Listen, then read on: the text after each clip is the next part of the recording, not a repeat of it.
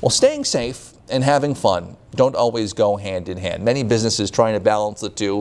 One Northwoods mini golf course trying to make sure customers can have both right now. Eagle Falls Adventure Golf and Laser Tag in Eagle River opened for the season just a few weeks ago.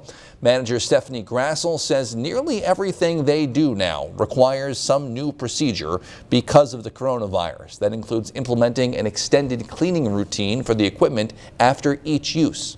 We are literally cleaning the putter from top to bottom after every single use. We are cleaning every single ball after every single use. We are cleaning every single vest after every single use. We are cleaning the bathrooms twice an hour. We are cleaning every doorknob twice an hour.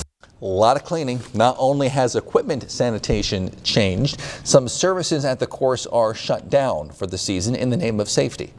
We're not doing ice cream this year, and we have like candy